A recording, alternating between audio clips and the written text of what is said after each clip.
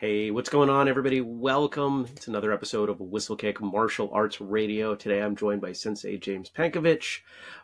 This is our second effort here. I've introduced you before. We'll probably chat about that in a moment. But to the audience out there, if you want to support what we're doing, or you want to get the show notes, all the good stuff about what Sensei James is doing, whistlekickmartialartsradio.com is the place to go for that. You're going to find the show notes, all the details, all the things we talk about today will be over there. And if you want to support Whistlekick in general in our mission to connect, educate, and entertain, to get everyone in the world to train for at least 6 months, that's our stated mission here. Awesome. Go to whistlekick.com. Check out everything we've got going on there. Well, so Sensei James, welcome back. It's kind of funny, right? Because we've done this part before, so I feel like I know you a little bit, but it was almost anticlimactic. We had some internet troubles. Yeah, we got kind of this far before, didn't we? And then the gods of the internet decided it wasn't going to happen. So, but I'm glad we're back. I'm glad we are too. Thank you for your flexibility and your willingness to reschedule. Yeah, it happens. And I think there's something very martial arts-esque about this approach, right? Because like our training doesn't always work out. We don't always get the training session we want, our testing, our competitions. It's not. Yeah, go ahead. I think it's good to be patient and a little bit forgiving sometimes, right? I think you have to be. Yeah. Right? Because there's only so much that we have control over. And Indeed. One thing we don't have control over is the internet. So true. I was helping a friend last night with a very bizarre computer problem. It's what I used to do. And they said, can you help? And I said, yeah, it's going to be real quick. And, of course, the real quick solution wasn't it. And an hour later, after doing 75 other things, the real quick solution worked that time. As I was running out of options. Yeah, par for the course. That's I've had that experience so many times. If you're the one in the family that knows, how to turn a computer on, you become the go-to guy. That's it, right? It's true. It's absolutely true. Well, we're here to talk about you. We're here to talk about martial arts. We're here to talk about your story. So let's start at the beginning of your story. If I said, let's imagine there's a movie of your life as a martial artist. What's the first scene? Well, I grew up in a small town in the southwest of England, and there was one karate dojo there, and a teacher there who... I didn't get to karate until I was about 17 years old. I did other kinds of sports, and then, I left school at 18. That was the age back then, and around that time, I sort of found karate, and I found this dojo. And as it happened, the teacher there, who I'm still in contact with and I have a huge amount of respect and gratitude for, teacher there, Meek Sensei, had been to Japan. And he not only started teaching me karate, but he started telling me the stories of his visits to Japan. And I was hooked. I was a small boy from a small town. And,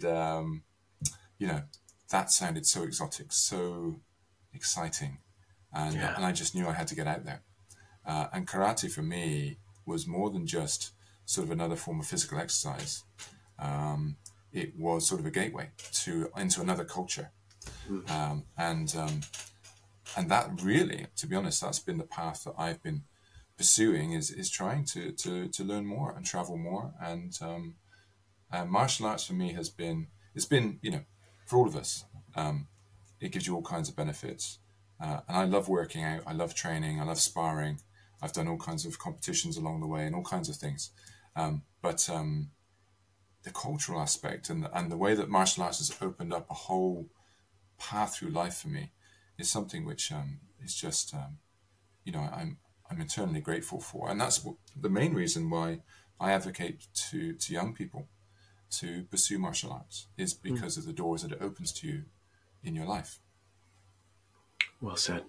Let's talk about that first door for you, because starting at 17, over the years that we've been doing this show, that's not a common age. Ironically, it seems to be a more common age of the folks that we talk to. But anybody who owns a martial arts school will tell you 17 is not an age that most people start martial arts. They generally start earlier, or later. Yeah. What was your reason for starting? For me, it was about learning self-defense. Like I say, I was in good shape, done a lot of sports at school, always enjoyed physical activity. But I wasn't, to be honest, kind of came from a family where martial arts was not encouraged. So it was also... Was it discouraged? Yeah, it was sort of taboo. Oh. It was not something that was approved of. And so it was sort of something I hadn't been able to do until I got to the point where I was kind of thinking about, starting my own life. I left home at about 18. If I may ask, yeah. Was the reason or the reasons it was discouraged, was it for accurate understanding or inaccurate understanding? Because of the belief that it was about violence. Okay. Studying martial arts is about practicing violence, maybe perhaps even enjoying violence against other people. So a real misunderstanding of actually what martial arts practice is about, as opposed to just going out and looking for a fight, right? But yeah, it was very strongly discouraged in my family. But of course, that made it even more exciting and sort of mysterious for us. Yeah, tell a 17-year-old they can't do something, and that's all they're going to want. Exactly. It's the most basic reverse psychology, isn't it? That was one of the reasons. But then once I walked into I started doing a bit of kickboxing. But once I walked into a more traditional dojo, and this was actually a Wado Ryu karate dojo, I realized that there was a whole culture around this this exercise, and like I say, that really caught my interest. There was a different language, there was different kind of etiquette, manners, and then there were all the stories about where this came from. The other side, literally the other side of the world. That very mysterious place, which I already was intrigued by, but now I had almost a personal connection through my teacher there. And actually, that turned out to be one of the first personal introductions that I benefited from to actually go later to visit his sensei in Tokyo and train there. How old were you when you did that? That was I was in my early 20s when I managed to do that. Yeah, it's a big deal, right? It's now, because of social media, I think everyone feels like everyone who's been training for 20 years travels to the country of their martial art origin. Audience, that's not true, right? If you haven't been to Okinawa or Japan or China or Thailand, don't feel badly about yourself. But it is more common today than it was then. It's just so much easier these days. And cheaper. Yes. You had to be very committed to want to do that. That had, that in and of itself says something about your commitment to your training, your passion, and where this fit into your life. I had to work out a way. I'd come from a working class family. We didn't have the money lying around to just fly around the world and go and live in another country for a few months. So I had to come up with a plan, a scheme. And what I did was decided I would study Japanese at university in the UK. And as part of that, I went to Japan on exchange. Back in those days, university education was still heavily subsidized by the state back in the UK. Now it's a little bit different. So as a working class lad, I was actually able to realize my dream by going to university, studying Japanese, which I loved as well, of course, and then getting to Japan that way. So that was my first route to Japan. Okay. And I imagine that you had expectations of what it would be like to be over there. Was it as you expected it? Well, yes and no. I mean, I'd watched everything and read everything I could about Japan. Everything from, the Shogun novels and movies to modern day, anime, manga, all that stuff. Yeah. So I was expecting all kinds of things from the traditional to the hyper modern. And I found all of those things. But then there's lots of things that you don't expect. So the nature of the people, the nature of Japanese people, very, very hospitable, very, very kind, very modest. Just the sort of everyday life is something you don't see perhaps quite so often. These days you can find a YouTube video for anything, but back then it tended to be more what had been in books and novels and movies. So it was the everyday stuff which was a real discovery for me. I think that's what it's like when you go to any new country, right? Yeah. It's the everyday interactions that really give you a feel for the true kind of nature of the place. And that's always my favorite when I travel. Yeah. To experience, not. Yeah, I like doing the touristy stuff, but I want to go in the grocery store. Yeah, exactly. I want to do some of the things that they do and experience their way of life, at least somewhat, not just, what's it like to take my way of life and bring it here. Exactly.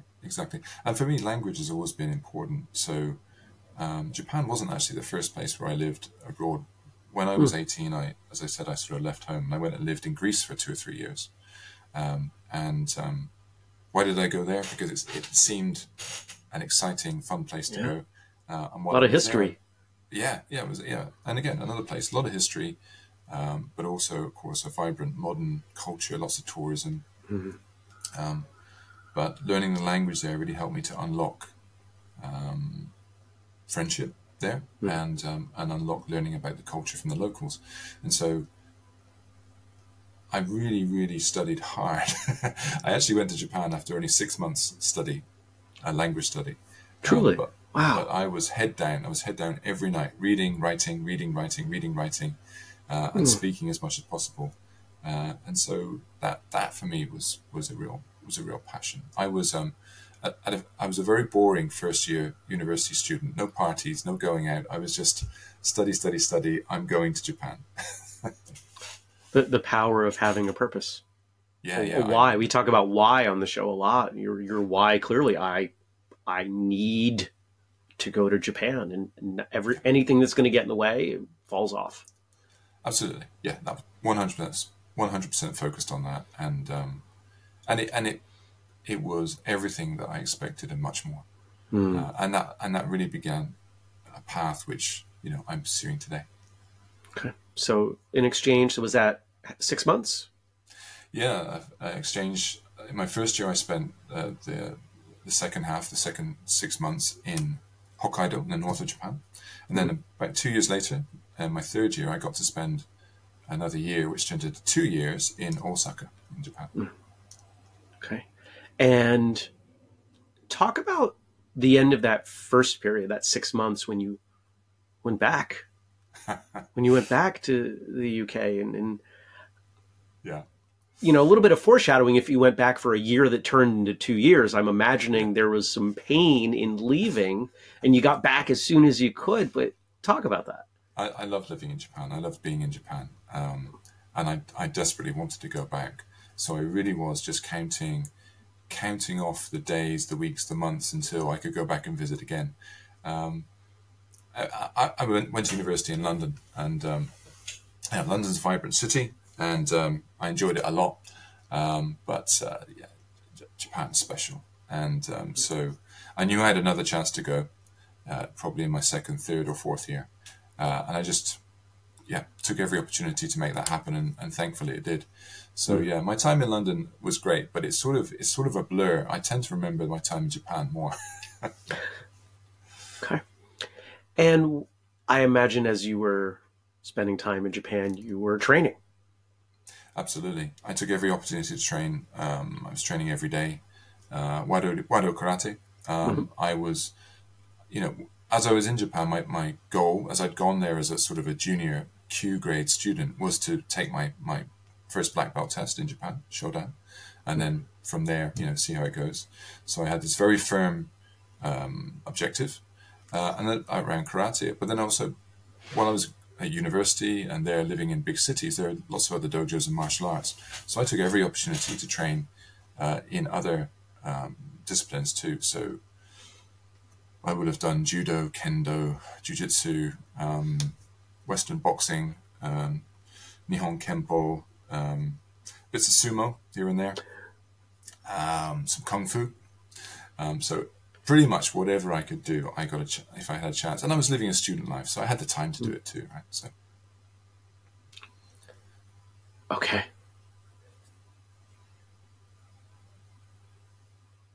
I'm trying to think of how to ask this question, because Sure. it's a good question. It's how did training in those different things, and I'm sure some of those things got more of your time and attention than others, and some of those things were of more interest to you than others. But anytime we have someone on the show that is really kind of dabbled in a way that I'm sure plenty of the audience is saying, oh, I wish I could do that. You know, one of my personal kind of long-term dreams is that we buy some old shut down university and make a true martial arts university where, you know, there are actual classes, you know, and you get an actual degree in something. Yeah. It's not a fully fleshed out idea, because if I spend my time on that, it's going to be painful to not move forward with it yet. I think you get it. Yeah. But how did all of that time and all of those different things impact your view on martial arts, your training in martial arts? And it sounds like, at least at the time, Wado-ryu was we could maybe call it your base art or your primary art. Yeah. And how did those things impact your Wado training? Yeah, I always felt that karate was sort of my mainstay. And I was really interested, but I realized that there were limitations in the karate system that I was studying. Wado is a great system. I really enjoyed it. I don't practice it anymore because there's no Wado practitioners here in Okinawa. But it's a great system. And I liked it because it's a blend of Okinawan karate and Japanese jiu-jitsu. And for me, the really interesting and kind of dynamic parts of that were where those two clearly intersected and sort of fused together. So Wado had sort of set me on a track to sort of to explore at least those two branches of the tree, you know, the karate and the jiu-jitsu, for example, in order to better understand the Wado that I was doing. So I really looked at these opportunities to visit or to train for a while in other martial arts as complementary study. Yeah, I always felt karate was for me the broadest. And then later when I arrived in Okinawa, I realized that actually how much broader and deeper it was than I had even seen until that point. So for me, karate is a bit like a Swiss Army knife, right? It can have lots of different ways, lots of different tools in the toolkit, and it's and the skill sets overlap into what we would look at as something you'd see in Aikido, or something you'd see in Judo, or something you'd see in striking arts, etc., etc. So karate was like the trunk, and I viewed all the other things as branches that intersected with it in some way. So even if I didn't understand intersection yet, I was hoping that I would understand how those things intersected. And over the years, I have found that to be very, very true for me. It's karate is a broad church, but has a very wide, quite complete span. So today I find no contradiction between continuing to do mostly karate, but also learning other things as well, or just experiencing other things as well along the way. Yeah, I see it as a language or a philosophy. You know, you can train the same stuff as someone who has a bunch of time as a karateka, or someone who has a bunch of time as a taekwondo practitioner. You can train the same things, but they're going to look different. It's a different philosophy. It's or a different language. You know, one of the things I found, much to the chagrin of my taekwondo instructor and others in that world, I spent most of my early days doing karate. And so I did taekwondo as a karateka, whether I tried to or not. It's how I understood those sorts of movements in my body. Absolutely. I've met a lot of martial artists along the way so far. And when it comes to let's say, the actual execution of those skills, probably in a sparring environment, but sometimes in an actual self-defense environment, but even in a sparring environment, what you tend to see is that there isn't that much difference between the skill set of someone that's come from karate and applies that into a more free-flowing sparring environment, as opposed to someone that's come from another martial art like jiu-jitsu, for example, or even something as different as, say, Kali or Silat, right? When you see people sparring, it becomes very, very similar. What's interesting is to look and see what is special to their skill set based on what the route they've come to learn their martial arts, right? For me, that's really, really interesting. The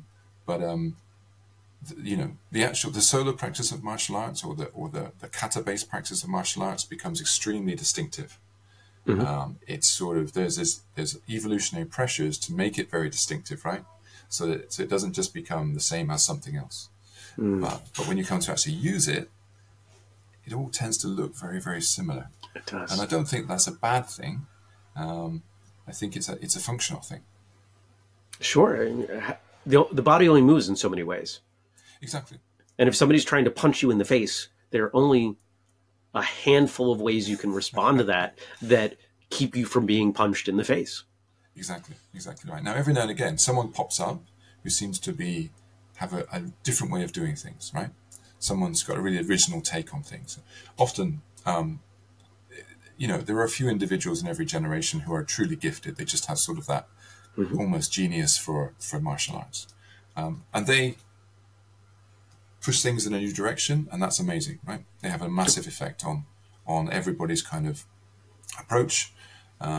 So those sort of, and I've been lucky enough to meet one or two individuals like that along the way, and they are just they're sort of forces of nature, right?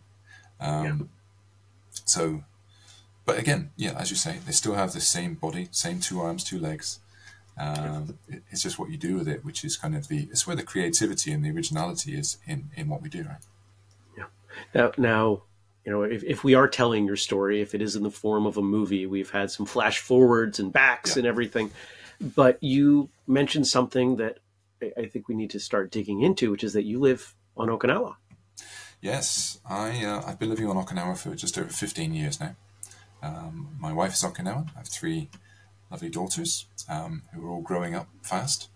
I was in mainland Japan finishing my degree, and I'd heard of Okinawa, but it wasn't really on my radar.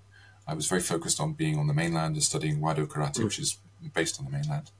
But I met a girl from Okinawa and came down just to check out the island. And that was the beginning of a relationship with Okinawa. So it wasn't actually karate specifically that drew me down to the island, although I'd heard of it. But once I got here and I started to spend time and be introduced to a few people, it's a small place. So, for example, my mother-in-law, was my mother-in-law already at that point. She said, "Oh, you like karate, right?" She said, "Oh, I used to work with a gentleman who's a karate teacher. I'll take you round to visit him." I said, "Fantastic." Turned out to be one of the most famous karate teachers in Okinawa. And he was lovely. When I realized who I was meeting, because it didn't quite click straight away, but then, it sort of clicked. I was like, oh my God, I've heard of this guy. He is very, very famous. And he was already a 10th Dan teacher at that point. But he was incredibly kind and patient. My karate was, nothing special, certainly not in his scale of things. But he was incredibly kind and patient. And that was one of the first experiences of training in a dojo in Okinawa. Subsequently, I got to visit quite a few dojos before I met who would become my main teacher in Okinawa. And I have to say that all of those experiences are very positive. Not all of them were something where I thought, oh, that's a fantastic martial art, I want to do that. Some of them were just like, almost just like, you find it's like sifting through sand and you find a few diamonds here and there.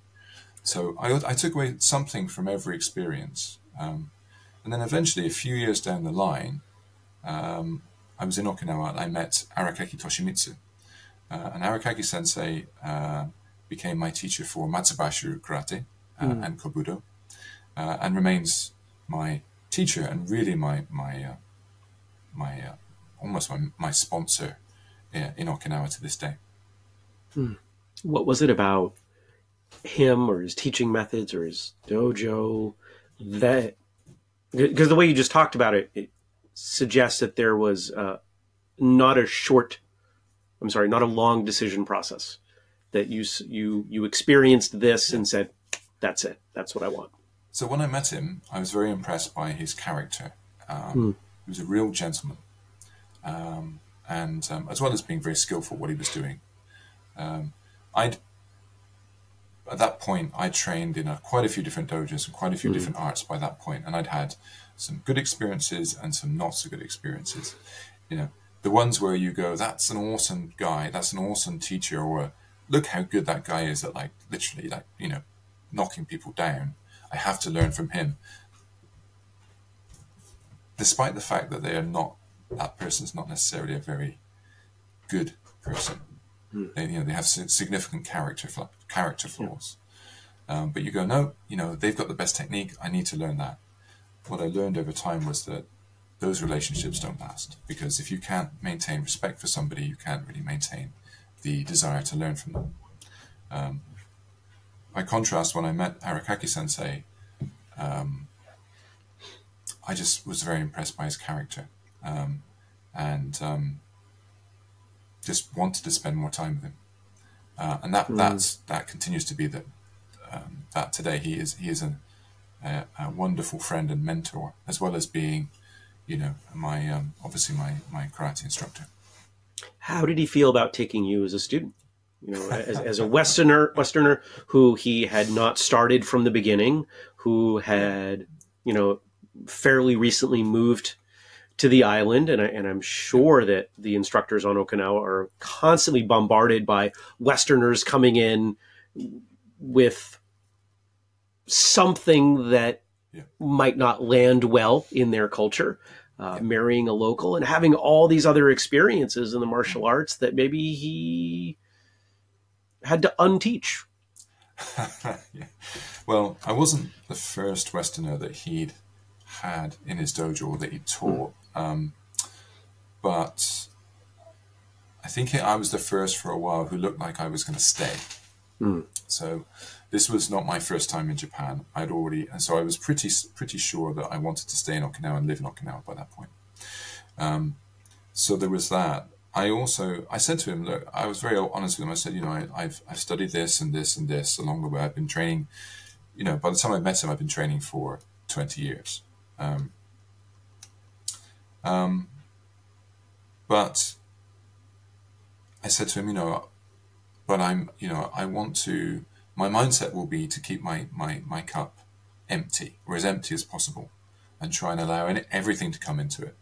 So he said to me, fine, he said, you're going to wear a white belt, you're going to start from the beginning in our system. I was absolutely fine with that. Yes, love to do that. And we took it from there. And I really focused on listening more, and just enjoying his teaching. It was a small dojo, so I got a lot of one-to-one time with him. And what's considered a small dojo in Okinawa? About 5 to 10 people training regularly. Okay. Yeah. Okay. His dojo is actually in his house, so he has a custom-built dojo on the ground floor of his house. It's a small dojo. I mean, the saying about swinging cats. Yeah. You could probably swing about 2 cats in that dojo.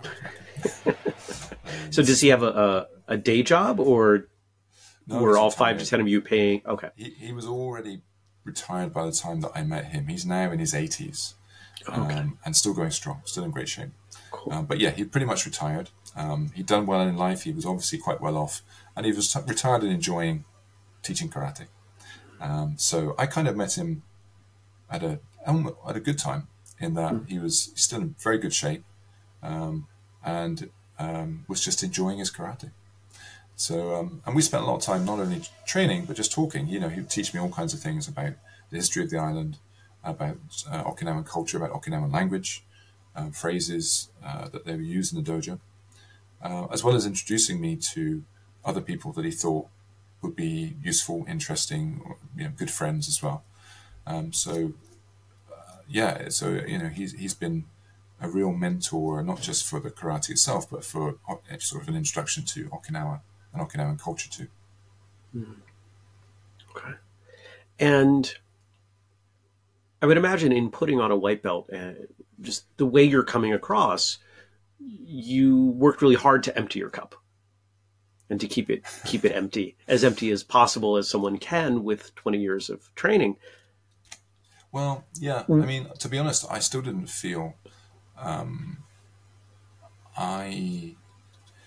after 20 years of training, a lot of people perhaps will have opened their own dojo or got to the stage where they've gone into more the teaching mode. Sure. I wasn't there. I wasn't anywhere near that. I wasn't interested in, being the teacher. I just wanted to learn. And it wasn't until, I only opened my dojo about 6 years ago. And that felt like the right time. So why? Because the more people I met who were very capable in what they were doing, the more I realized how much I didn't know. And that there was a skill level I wanted to say what I regard as the minimum skill level kept going up. So I suppose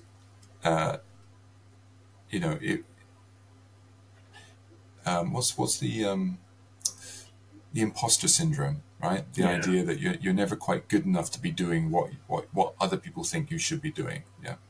I think that's actually a very healthy thing in many ways. And for me, when I arrived in Okinawa and I started to go around and visit all these different dojos, I started to realize how much I didn't know. And so I was not overly enthusiastic to be standing up going, hey, I'm a teacher here now. You need to come and start learning from me. You know, I felt there was a long way to go. That took some time. Did you feel some pressure, given that you were a Westerner living in Okinawa, teaching something that, let's face it, came out of their region and not where you were from? Yeah, absolutely. And even today, I see myself as passing on a tradition. So when I think about sensei, the word sensei in Japanese, it means literally someone that's just ahead of you on the path. So there will always be people ahead of you on the path and people that will be coming up behind you. And I think the fair thing to do is to be as kind and generous to people that come out behind you as you've received from the people that are in front of you. So for me, sensei is sort of that ongoing process of learning and then sharing, learning and sharing, learning and sharing. So I look at it that way, and therefore I don't think that it's a pedestal of any kind. I don't think it's where you go like, I'm here, I've achieved this. No, I think it's an ongoing process. My dojo is, for me, it's not the James Pankiewicz show. For me, it's a place where we meet, we get together, and we train. And so, my dojo actually, therefore, is sort of has a unique flavor in Okinawa. In that, obviously, of course, it's a foreigner-run dojo, so that's unusual. I'm not the only one. I'm not the first one in Okinawa, but it's unusual.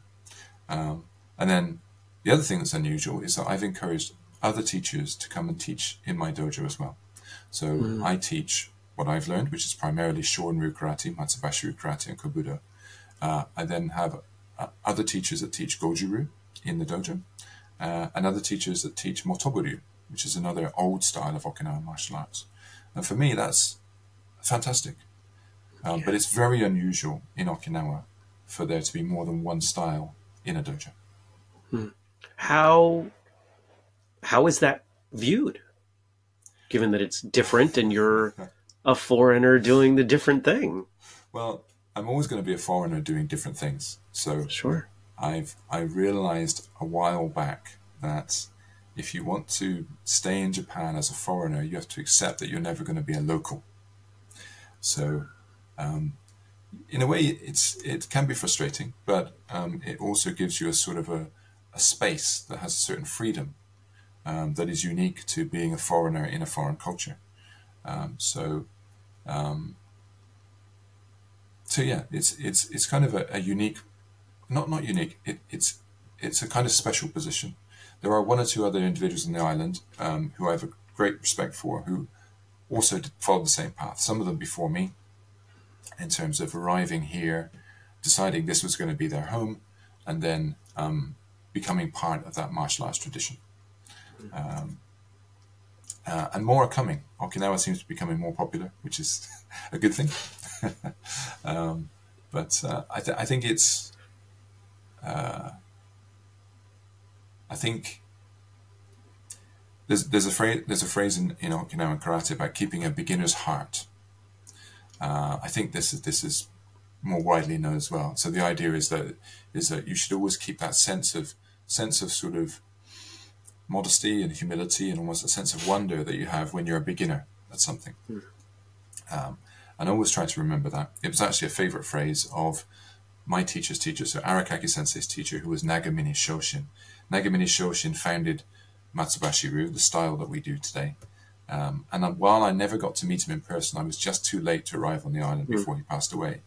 Arakaki Sensei shares a lot of his experiences from Nagamine Sensei, and that's one of the sort of the pearls of wisdom that comes down. Cool. And is the dojo your full-time gig, or do you do other things on the island? It is now, yeah.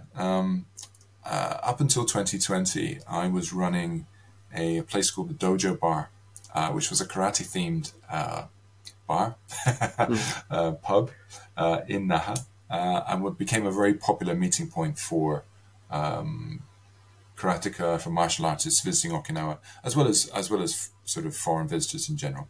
I did that for 9 years, and then due to Corona and the whole shutdown, I closed the place in 2020. The upside of that was that it enabled me to focus on running my dojo, which I'm enjoying immensely. During Corona, when we didn't have too many tourists coming, or almost none at all, I also managed to realize another project that I had on the back burner for several years, which is Bujin TV, hence the banner behind me. I'm making a shameless plug here. No shamelessness to it. Plug away, my friend. So Bujin.tv is an online martial arts video website.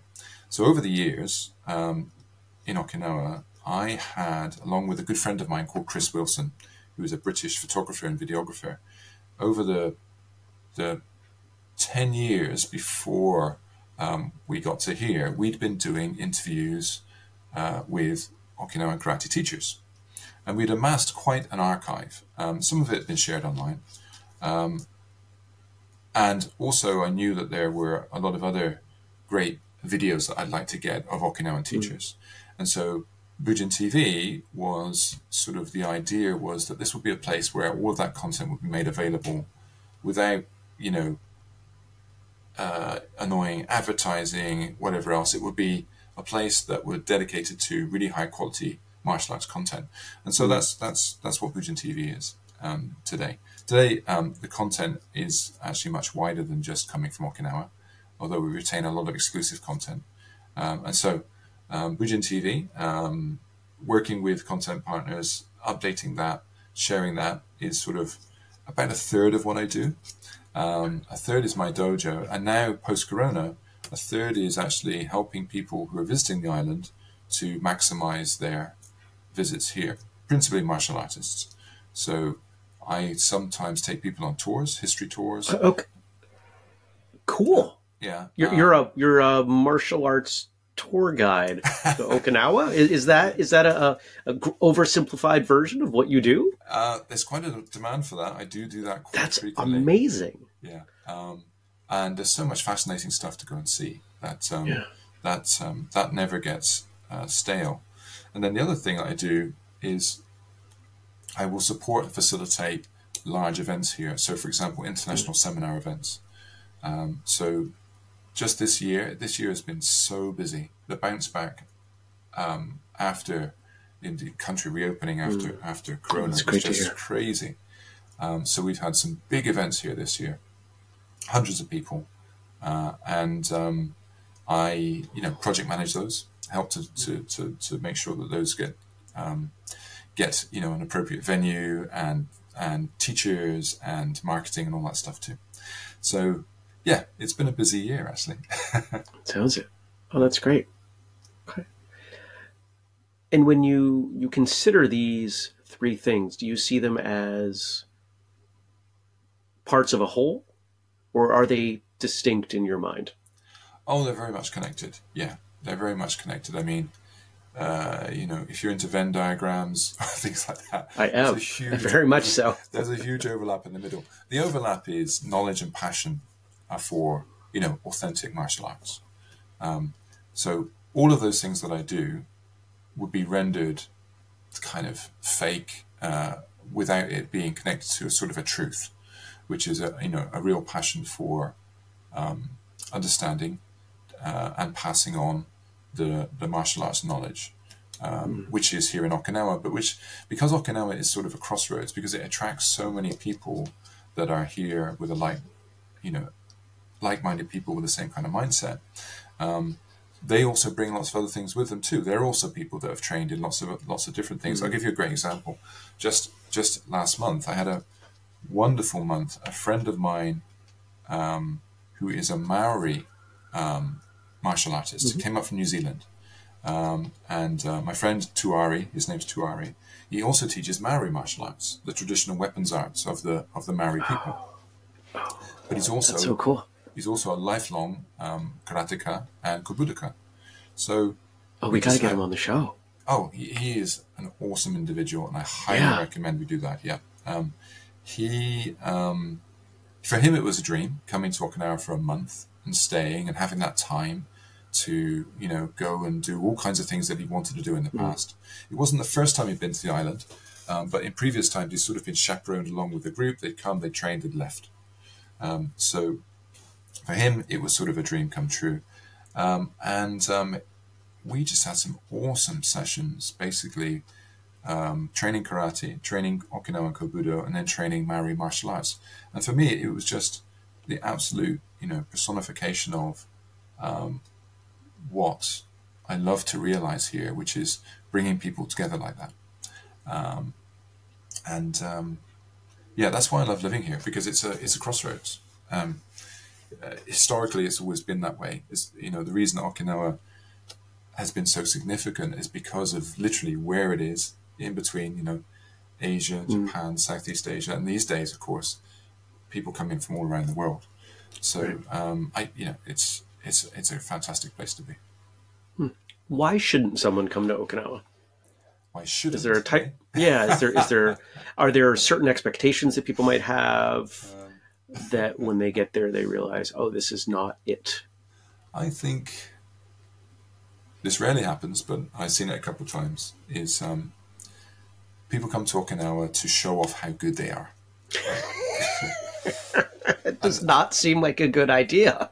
Well, they might be really good. I mean, to be honest, these days, there are some fantastic martial artists all around the world. Of course. So they might be really good, but that's not the point. If you come to Okinawa, it seems like such a wasted opportunity to spend all your time trying to show off what you've got, rather than looking for opportunities to find out something new or to learn something new. If you're really, really, really good already, like I said before, it's kind of like sifting through sand and you'll find the odd diamond or two, but it's worth it. It's worth sifting through that stuff to find those gemstones, right? And so it happens rarely, but now and again, I've come across somebody who just missed all kinds of opportunities because they weren't, they were too full. The glass was full. So I'm glad you brought it back to that. Yeah. Because I think it's such an important philosophy. On the show, we talk about it often as keeping a white belt mentality. Yeah, absolutely. When do you learn the fastest? When you start, when you are a white belt, when you assume that you know nothing, the longer you can keep that, the faster and better you progress. Exactly. Listen more than you speak. Be open to new ideas.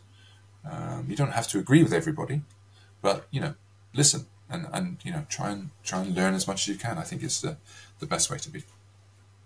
Yeah, I wholeheartedly agree. Yeah, sometimes what you learn is this is not the way for me, but the better you understand it, it still has value. It's very, very true. Or as my instructors drilled into us when I was a child, you never know if someone that you're going to teach needs that. So while it might not be part of your, the common toolbox you work with, you really should have it in the archive if you need to pull it out for them later. That's a very good point, is that you can't measure the impact of what you do immediately. It's really nice to get immediate feedback, of course. I mean, that's really, really useful, but it's a lot for many people, hopefully. It's something that which they benefit from over the long term as well. And I'm still relatively young at this whole thing, but already it's good sometimes to see a few years down the road that people have really benefited from an experience that you've been part of. And yourself that that's always been the case for you too. So I remember, right back to, as I mentioned, my first karate instructor back there in the UK, and the seeds that he sowed in me continue to sort of blossom in a way. And then so many acts of kindness along the way, people sharing and teaching where they didn't need to, they weren't being paid for it necessarily. Those are the things which often stick in your mind. And it's not just the thing you got taught, it was also the way that you were treated as well. I like that word sharing as a substitute for teaching. Yeah. I can teach you something, but it's really up to you to decide to learn it, right? And vice versa. Yeah. You can't make someone learn. They have to choose to internalize it. So that's why I prefer share. Yeah, I teach kids now. At my dojo, we have regular kids classes 4 times a week. So we have about 20 to 25 junior students on our books, which I know is not a big group compared to many dojos, but so that's a really interesting process. Sometimes there's a language challenge here and there, but actually it's more about trying to understand how best to have the kids take something away from it, as opposed to just being somewhere where they came and spent some time, an after-school club, for example. And it is an after-school club for them, so I don't forget that. But I'm always trying to think about ways in which, for each of them, to make it something which is they care about, rather than just a passing the time kind of thing. And I don't know if how do you do that? Well, I don't know if I always achieve it, but try and find ways to help them feel that they are part of what's happening. They're engaged in it. That they are participating, and not just there, sort of watching it and waiting for the time to go past. Giving them a sense of achievement, giving them a sense of a purpose. So it's different. I think in Okinawa, I'm told that the kids in Okinawa are very well behaved compared to maybe some other places. I haven't taught kids in other countries, so I don't know. So on the one hand, it's probably in some ways they're an easier crowd, perhaps in other places. You don't know though. You don't know. I mean, my dojo's only been open for about 6 years now, so I don't know yet. How much and how far they'll take that with them. But I hope it's something that they will benefit them in their lives. Is the kids program newer? I got the sense you didn't start that at the beginning. No, we started when we opened the dojo. We opened the dojo in, it was right at the end of 2018. So yeah, 5 years, 6 years. And yeah, we started with the kids and the adults at the same time. And it really was a steep learning curve. If to anybody out there who's never taught children, even if you've had children, right, to have one child or two children, 4, maybe you have a really big family, you have 6. Yeah, it's a completely different dynamic to have 6 of your own children versus 5, 10, 20 of not your children that you are trying to not only keep from tearing things apart, but to impart knowledge to them. Talk to a public educator. They will tell you the same thing. If you can do that, working with adults is a dream. I think teaching in itself is obviously a skill. People go to university and study for years to become good at that, to acquire that skill and the tool set that goes with that. And I think that should not be underestimated at all. Even while you might think you know karate or be good at karate yourself, physically be able to do it. Teaching anything is a skill set in itself. And one of the things that I've invested in is trying to become a better teacher over the past few years. I have to say that opening my dojo, my objective was not to become a professional teacher, but I feel like it's become a very important skill set. So yeah, that's something that I invest in now too, in terms of researching, looking for better ways to and more relevant knowledge and understanding to be a better communicator as well. I mean, I think good teachers are very good communicators. They're probably good at listening and understanding people, and they're good at being able to connect with people. So I think that's what I try to do better, but it's very much a work in progress.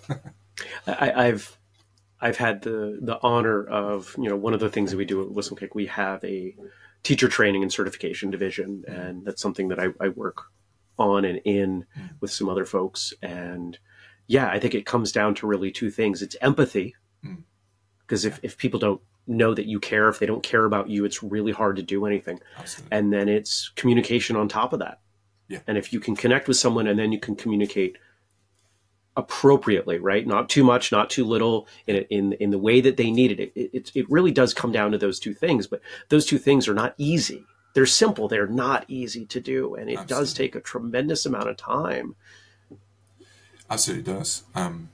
Sometimes you can try, one thing I've realized is sometimes you can be trying too hard to teach. Yeah. Sometimes you need to give people space just to go and practice and sort of figure things out for themselves. So while it's easy, when people come to the dojo, you want to give them sort of, value for money, so to speak, right? Okay, you've come for 90 minutes of instruction. I'm going to give you 90 minutes of instruction. Well, actually, often what works better is you give them a little something to think about, and then give them some space to go and practice that and work on that for themselves. So I would say not 90 minutes of instruction, but 90 minutes of education. Exactly. Because those 2 things are dramatically different. Indeed, exactly. So, yeah, sometimes you can feel like, you're trying very hard to be an instructor, when actually you're actually not doing a great job of actually helping that person learn. So like I say, it's a work in progress for me. It's a work in progress for all of us, or at least it should be. So what's next? If we look down the line, we look into the future, crystal ball, we revisit in 5-10 years, and I say, hey, what's happened since? What would you hope you were saying? Well, I'm very invested in my dojo. My dojo is called Asato Dojo. It's the name of the dojo, Asato Dojo, ASATO. And I'm very invested in my dojo. So I hope that my dojo continues to be a place where we welcome all comers, people that want to come and visit, and it continues to be a gateway to learning in Okinawa. The dojo is becoming a little better known now. One of the things that I've started to do is to go overseas and teach. So I suspect that over the next few years, I shall be traveling a little more regularly to go and teach, which is, again, an interesting new challenge, which I'm sort of growing into. I really hope that Bujin TV continues to grow as an online destination for people that want to come and find great quality content, authentic martial arts content. Well, we have some other events. We didn't talk about the 100 kata event yet, but tell us about that. So it's now a 10-year-old tradition.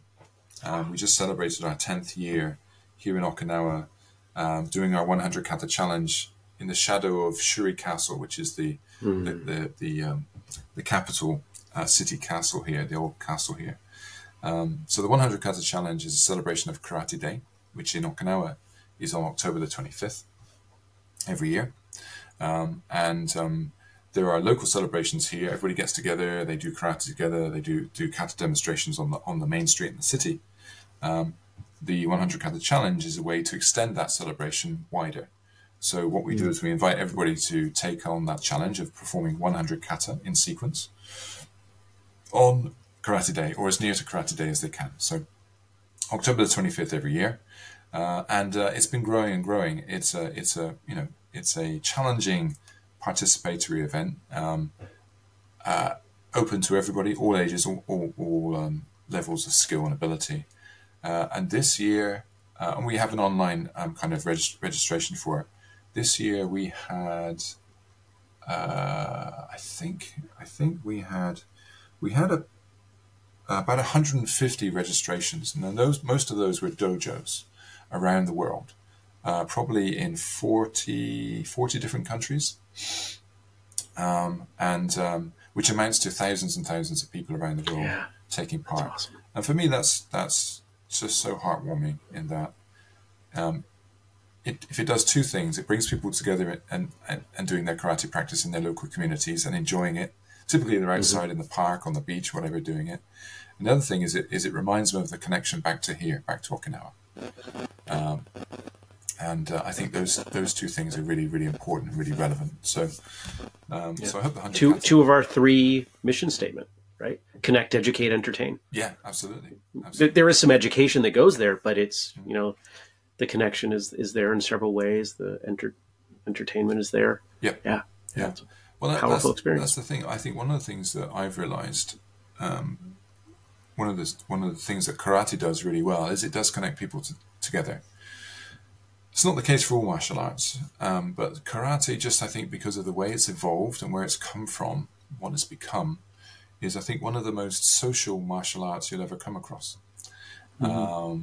It really does act as a sort of a common language between people. I've noticed here, while I was running the Dojo Bar and subsequently now with my dojo, is that even if there are literally language barriers between people, if they can get together and train in karate, then they feel very much connected to each other. That sort of mutual love of their martial arts practice. That's a really powerful thing. It's an important thing. So I really hope that we continue to foster that and find opportunities to encourage people to connect with each other, learn from each other, practice alongside each other. I hope so too. And speaking of connection, if people want to connect with you, website, social media, email, any of those things that you want to share with the folks? Absolutely. So asatodojo.com is our website online front page, and a lot of what we do is linked from there. Bujin.tv, please come and check it out. And then, find us on Facebook, mostly Facebook these days, a little bit of Instagram. I steer clear of Twitter. But yeah, either my name, James Pankiewicz, or Asato Dojo, and you should be able to find find me, find what we do quite easily. If anybody wants to come to Okinawa and wants to find out more, please get in touch. I'm happy to help. I do it every day. I help people every day with sometimes just questions, advice, sometimes with more concrete arrangements to help people come to Okinawa and really maximize their time here. So by all means, get in touch. Sounds great. And I'm going to have you close up for us in a moment, and then I'll do a little bit of an outro. So how do you want to leave things with people today? What are your words that you want to go out on? I want to encourage people. I'm guessing people that are watching this are probably already practicing martial arts, and I want to encourage you. Most of them. Yeah, I want to encourage you to continue. Do what you can do. Okay, my sensei, my 80-year-old Okinawan karate sensei, who is still going strong, both in body, spirit, mind. He says a little bit every day. Do what you can do. Keep training, and